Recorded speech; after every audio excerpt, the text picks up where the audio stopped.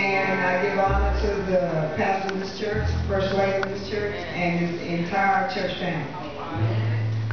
I am Adam's wife. God caused a sleep to come upon Adam, and he took a rib from Adam, and I was made from Adam's rib. God said it's not good for man to be alone. So he made Eve, which was his helpmeet. Eve, once she was made by God, she listened to that old serpent. She allowed the serpent to come and talk to her. That was her first mistake. God said, my sheep know my voice, and a stranger's voice they will not follow.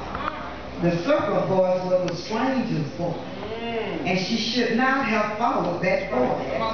That serpent voice caused her to sin, and caused her to cause her husband Adam to sin. God said, whatever God said, it is true. God said, do not eat of the fruit in the midst of the garden. That old serpent charmed and talked to us. That's why we don't let anybody come and talk in our ear. That's right. Glory, hallelujah. Glory. We have to be mindful of who's talking. Is it God or is it Satan? That's right. My mama always told me when I was growing up from a young girl, she said the first voice that you hear is God talking to you. And anything after that is Satan talking. Don't listen.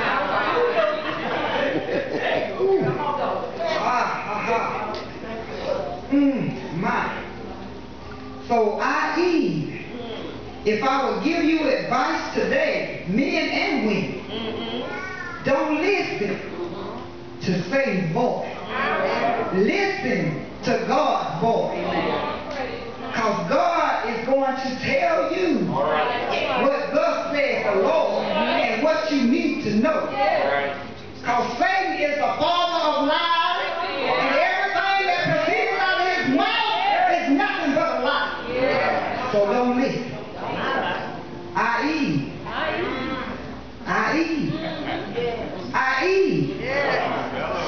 Advice to you, don't listen to the serpent.